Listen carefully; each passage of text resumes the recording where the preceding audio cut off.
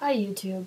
I was getting myself so worked up reading these fashion magazines, which I recently came into a wealth of. I have so many. Hold on.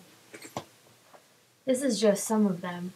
A lot of them are from 2008, 2007, 2009, a few years ago. I also have some from last month, so, it's a very exciting time for me. I like this one. Anyways, so I've had nothing better to do being unemployed besides read these fashion magazines, and besides learning about, who's cheating on who got married, who's getting fat, so they might be pregnant, I've also been learning a lot about the various stars' diets. Yay! And one thing that definitely struck me, besides the fact that maybe the media should stop focusing so much on people's weights, is that they do those nutrition things where they get some celebrity or they just get someone to judge other people's diets, and then they tell you what you should be eating to be thin and attractive and whatnot, and they're always telling you to eat like one food with 2 tablespoons of another food. Like apple slices with 2 tablespoons of peanut butter or whatever. And I'd never really stopped and put 2 tablespoons of something just in front of me to look at, so I was getting really pissed off. And I was like, this is not enough hummus dip for anybody. How can I enjoy a pita pocket with 2 tablespoons of hummus? 2 tablespoons of hummus is such a piddling amount. And I was getting really worked up. I started writing a blog post about it.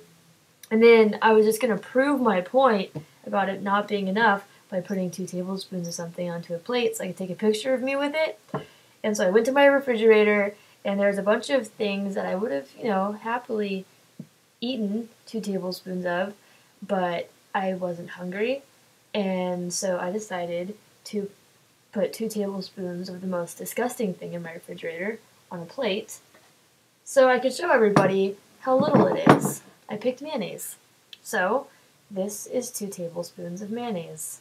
It looks like a little man running. That was an accident, but a happy one. I've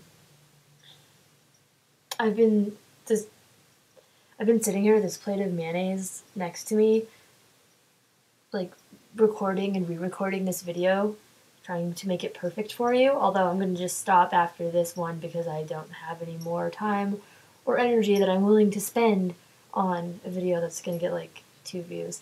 I've been sitting there smelling this mayonnaise, and it is gross. Anyways, so imagine that this is something that wasn't disgusting, and this isn't actually such a paltry amount like I thought it was, and I felt really dumb, and I felt like I should confess my mistake to you, YouTube, because everyone should be able to admit when they're wrong and apologize. So I'm sorry, nutritionists and fashion magazines and gossip magazines, for being so judgmental when I didn't know what I was talking about. 2 tablespoons is not so bad.